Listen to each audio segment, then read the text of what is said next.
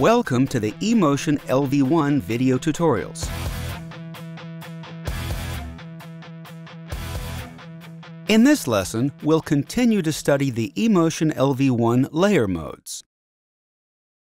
The route mode lets you view and control signal assignments for all channels or buses in a selected layer.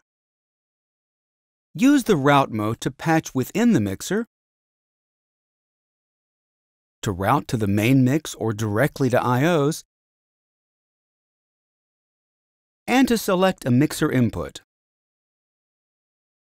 Routing information is also displayed in other places in the mixer, but the route mode lets you patch all channels in a layer without leaving the mixer window.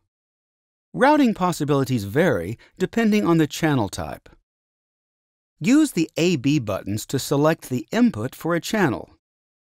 Mixer inputs A and B are patched separately in the input view of the patch window. Inputs can patch to any I/O that's assigned to the mixer. The Group buttons assign a channel to up to 8 mix groups. Use the Matrix buttons to assign a channel to up to 8 matrix channels. The Main Outs section assigns the channel to the main mix. There are separate assignment buttons for left-right, center, and mono. Use the Channel Direct Output section to assign the channel to I/O device channels. Open the drop-down menu and choose an I/O and I/O channel. An asterisk shows that the I/O is assigned elsewhere. Assign it to this channel and it will be disconnected from the other one. Disconnect All disconnects all I/Os from this channel's outputs. The channel layer mode is an all-in-one view that provides feedback and control of the selected channel. Detailed channel information and controls are displayed, while all the other channel strips in the layer remain visible. It's really a combination of the mixer window and the channel window.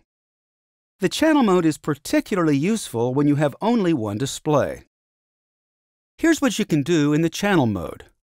Select input A or B. Control preamps. Assign and control plugins. Adjust aux effects and aux monitor sends. Assign the channel to groups, matrix, links DCAs, and mute groups. And assign the channel to the main mix and channel direct outputs. We've now studied all 8 of the eMotion LV1 factory layer modes. These modes are used to control the input, routing, aux sends, and processing of the current layer. A mode works the same way in all layers, but they adapt to differences in the signal flow. In the next video, we'll take a look at the master fader section. Thanks for watching this eMotion LV1 video tutorial.